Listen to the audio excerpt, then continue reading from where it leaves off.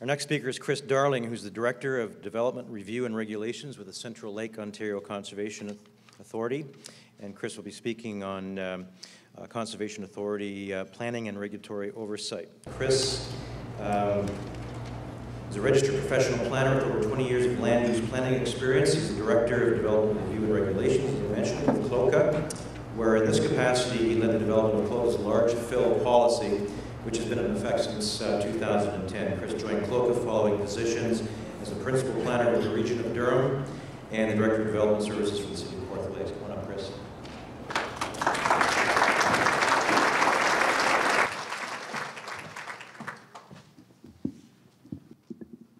Thanks, Rob. Good morning, everyone. That's a little better. So as Rob indicated, what I'm going to do this morning is give everyone the Conservation Authority's perspective on large fill sites. So to do this, I'm going to cover 5 main points. First, I'm going to provide a little background context in terms of the amount of fill activity that has occurred within CLOCA's jurisdiction over the past several years. Then I'm going to go into a little more detail in terms of explaining the legal jurisdiction that conservation authorities have with respect to permitting large fill sites. Then I'm going to go in and summarize 2 documents. The first is the Conservation Ontario's discussion paper on large fill sites, and the second is CLOCA's approved large fill policy. And then finally, I'm going to conclude by going through and highlighting a number of gaps and potential solutions, again, under the lens of conservation authorities. So just quickly, conservation authorities are natural resource management agencies. We have a mandate to ensure the conservation, protection, and responsible management of Ontario's land, water, and natural habitats. There are 36 conservation authorities across the province. This map illustrates the geographical boundaries of the watershed of CLOCA. You can see that it includes the town of Whitby, city of Oshawa, and parts of the municipality of Clarington, Scugog, Uxbridge, Ajax, and Pickering. So in terms of the context of the amount of fill that we've seen in our watershed in the past several years, I think it's fair to say that the movement of large amounts of fill and the placement of fill is certainly not new within our watershed or the GTA, but since about 2007, we've seen an increasing number of large fill sites and associated volumes. So we did a bit of number crunching back at the office, and we found that since 2007, we've issued approximately 30 permits for large fill sites within our regulated areas. 30 permits for large fills. We define large fill permits as 500 cubic meters or more. So a total of those 30 permits is approximately 6 million cubic meters of fill that's been placed, again, on our regulated areas. And I'll get into the regulation part a little later on, but just quickly, we regulate about 30% of our watershed. So if you were to actually estimate what the fill could be across our entire jurisdiction, it could be upwards of 20 million cubic meters. So I started to think, what does 6 million cubic meters of fill actually look like? Really had no idea, so we did a bit of research and have a few examples. So this is one picture of one of the famous Egyptian pyramids, which happens to have a capacity of about 2.5 million cubic meters. So again, since 2007, there would have been a little more than 2 of these in terms of equivalent fill placed in our regulated area. And I have one more example, a little closer to home. It's the Rogers Centre, which from the floor to the roof has a capacity of about 1.5 million cubic meters. So again, the amount of fill since 2007 in regulated areas could have filled about 4 Rogers Centres. So how are conservation authorities involved in permitting large fill sites? We're involved through the administration of provincial regulation under the Conservation Act, Section 28. These regulations are not new. In fact, they've been in place since the mid-1950s and 60s. They were brought about in response to the property and human losses associated with Hurricane Hazel. The first renditions of the regulations were somewhat of a blunt instrument. They focused largely on, again, addressing hazards associated with flooding and erosion, and they actually regulated entire lot and concessions. The regulations we deal with today, after several amendments, are more feature-based, and they also regulate wetlands as well. So the features that we regulate include the Lake Ontario shoreline, so the flood and erosion hazards associated with the Lake Ontario, watercourses, valley systems, floodplains, and erosion hazards. And there's an adjacent lands buffer that's applied to all those features of 15 meters. And again, we also regulate wetlands, and the adjacent buffer for that is either 30 or 120 meters, depending on the size of the wetland. The regulation also specifies that if an activity could interfere with the hydrological function of a wetland, that activity can also be regulated. So there could be situations where you have large fill sites that are actually beyond the 30 or 120 meter beyond the regulated mapping that, again, could be regulated. This is what the mapping looks like in our watershed. The green shaded areas are our regulated areas, and again, as I said, it represents about 30% of our watershed. So again, just going back to the 6 million cubic meters, in fact, because we don't allow large fill placement in watercourses and wetlands, you're actually looking at that much volume in probably somewhere closer to 5 or 10% of our entire watershed. The regulation specifies that all development, again within those regulated areas, must obtain a permission or a permit from the Conservation Authority, and the term development is defined in the legislation and includes a typical type of things such as change in land uses and structures and buildings, but it also includes the temporary or permanent placing of materials, so large fill placement would be a regulated activity. The regulation specifies that the Conservation Authority can issue a permission provided they are of the opinion that the control of flooding, erosion, dynamic beaches, pollution, or the conservation of land will not be affected. These are quite often referred to as the 5 tests that have to be met and demonstrated before a Conservation Authority can issue a permit. So basically, if we're looking at, again, a large fill operation, the Conservation Authority can issue a permit provided that it's been demonstrated that they won't be creating or aggravating a natural hazard, or they won't be adversely affecting the environment. The regulation also specifies that the CA can issue a permit subject to conditions. So what this means is the regulations are really a technical document and that they're very effective in addressing issues, again, around natural hazards and protecting features such as wetlands and watercourses. What the regulation is not very effective in is addressing what you might call public concerns. So these could include things such as consideration of the purpose of the placement of fill, what is the end land use, addressing impacts such as noise and dust, and even the whole issue about public notification. Again, the regulations are a very technical process. There actually is no provision for third-party involvement at all. So you can see that there is a bit of an issue in terms of being able to address some of these public issues under regulation.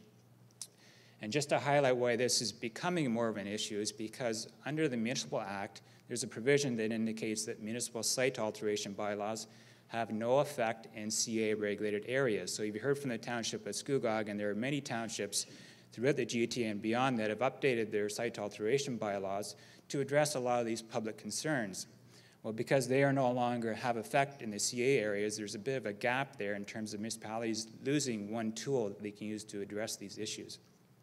And I'll talk about this at length when we get into the gaps and solutions. But for now, I'm going to move into, again, providing a summary of the 2 documents. So I'll start with the Conservation Ontario discussion paper on large fill sites. It was really written for the purpose of conservation authorities, and it had 3 purposes.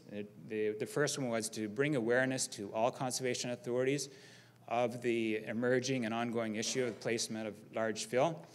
It was to establish a number of best management practices that conservation authorities could employ when administering their regulations. And finally, it also dealt with establishing a consistent framework that all conservation authorities could use when reviewing issues around large fill sites. Just a couple of key highlights. One of the things the discussion paper did was it dealt with the issue, again, of not having the ability to deal with some of these public concerns. So there was a number of recommendations included in the paper to talk about the importance of coordinating and consulting with municipalities when CAs are reviewing permits for large fill sites. It spoke at length about the way the CA can make sure that the test of control of pollution is addressed by way of asking for certain technical reports. It also spoke to, again, what I mentioned before in terms of the ability of certain activities, i.e. fill sites being a regulated activity, even though it's beyond, again, the regulatory mapping, if it has interference to wetlands. And it also included a number of recommendations in which CAs could use to determine whether or not a complete application is submitted such that they can make a decision under the 5 tests. And it also included a number of recommendations that CAs can use in terms of ongoing compliance and making sure that the fill operation is consistent with the conditions of the permit. Now, I've got a couple of slides here to summarize CLOCA's board-approved policy. It was approved in 2010, and it's been updated several times since. In fact, it was updated by a board of directors at their meeting in January a few weeks ago. Some of the fundamental principles that went into developing CLOCA's large fill policy, again, was to first of all make sure that when the Conservation Authority is making decisions under the regulations that the 5 tests are strictly applied. There was also a bit of a balancing act when we were putting the large falls policy into effect, and that we were trying to find a balancing point between making sure that there was a fair and consistent framework to administer to all contractors or applicants for large fill sites, but still having the flexibility to add unique requirements depending, again, on the associated risks that might be involved in large fill sites. So if you had a fill site for 600 cubic meters versus 60,000, you could deal with them somewhat differently. Some of the key highlights in there, and this is something you've heard from the Minister of Environment, there's a description of what makes up a complete application for large fill sites, so in things such as pre-fill elevations of the receiving site, erosion control plans, potentially environmental impact studies, and a soil management plan, which again is consistent with what the Ministry of Environment has done with their best management paper.